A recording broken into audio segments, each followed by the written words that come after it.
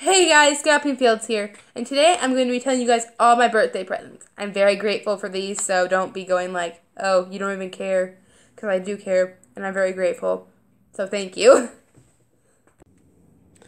Alright, so we're going to be starting with the stuff that is not Breyer that I got for my birthday. So I got a super awesome book with pull-outs and adjustable saddles, a super nice sketchbook, super cool pajamas, a gift card, and Swedish fish flavored gum.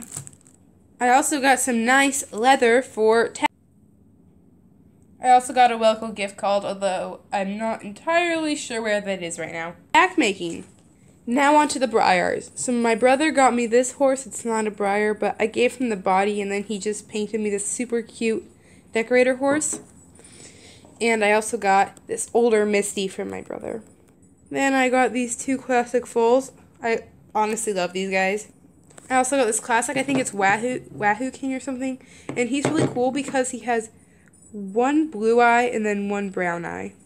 I got a body quality Smoke and Double Dutch, but you know, we can always use some more cantering Welsh ponies. I got this pretty Dartmoor paint mare.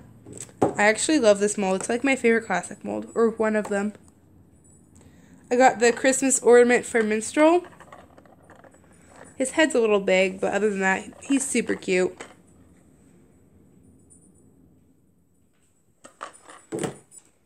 I got the Justify ornament. And honestly, I just love how much realism they put into this horse.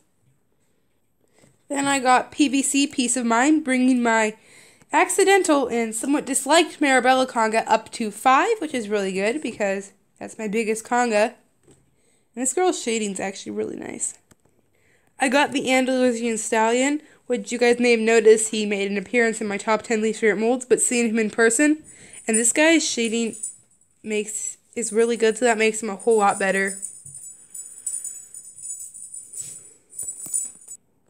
I also got Nuche Wene or something.